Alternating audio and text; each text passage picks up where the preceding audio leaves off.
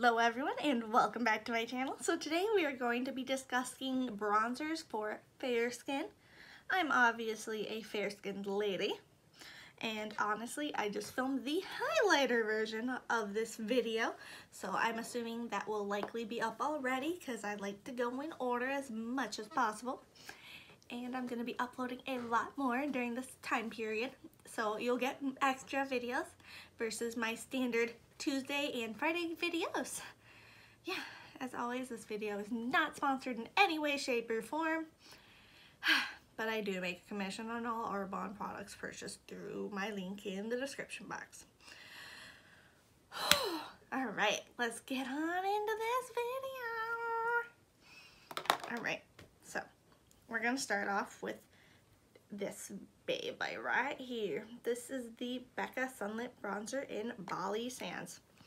It has a visible dent made in this.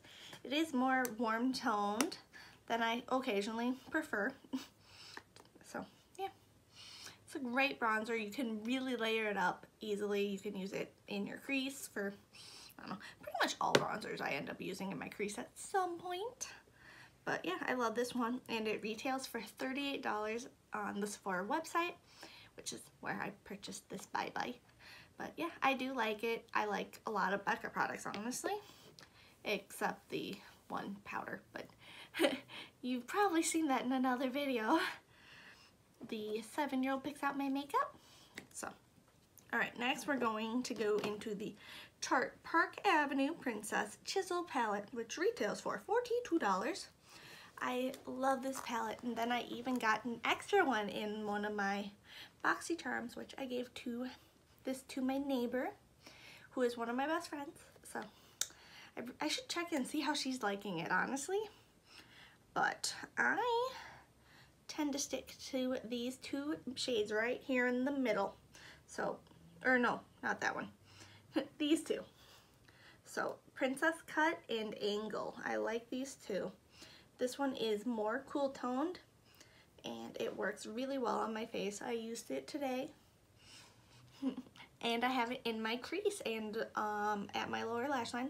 So Princess Cut, such a gorgeous color, and these always smell like chocolate tart. Where did you get this idea to have everything smell like a faint chocolate? And it's, oh my gosh. In the scent, I've had this for probably over a year at this point, even though 12-month expiration for powders. Who actually follows that? Not me. But it's so beautiful. It's so travel friendly. And if you want and feel a little bold, you can use this one as a bit of a shimmery bronzer. Or if you're more on the darker skin tone, you can use this one for a shimmery bronzer. But I tend to like my bronzers more on the matte side. So next, we're going to stick with the Tarte theme here. This is the Tarteist Pro Glow palette, and this retails for $45, and I got this in a subscription box. It's got mirrors on the sides, so I'm gonna have to hold it awkwardly to not blind you, but it does have the two bronzers on the bottom. Honestly, I tend to use the matte one down here the most, but occasionally I'll add a little bit of the shimmer and just mix them both. I love them a lot. The highlights are a bit too dark for me, and if I have a light hand, I can usually manage to pull off some of that blush. Especially now that I'm getting more into blush, I have been playing around with it more, so I should probably dip into this more. I especially like this cool tone shade. It's really, that is the cool tone one, right? Yes. yes it is. But yeah, also the bronzers, they're always just so buttery smooth. The Tarte has a great formula for just highlighters, bronzers, blushes even. I love them. And it's got the names on the back. So Autograph and Backstage are the names of the bronzers. So this is a great great palette for every day, just taking it around, which I have done because it's got blush, it's got highlight if you're a tiny bit darker than me, or you do a very gentle light hand with it, and you can use that as eyeshadow, of course. And then it's got bronzers, so it is a great palette just for on the go.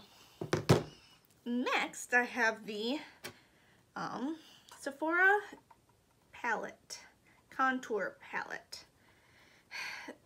I'm still starting to get more comfortable using it. It's got some darker shades, and it is very pigmented, so I have to be very careful and use a lighter hand with this. And it is Sephora brand, so it's going to be cheaper than most products that you're gonna find at Sephora. This retails for generally $29. I checked on all the prices on these last night. I use these two the most. Occasionally I'll add a bit of this shade for my crease and my eyes and stuff, so I get use out of that.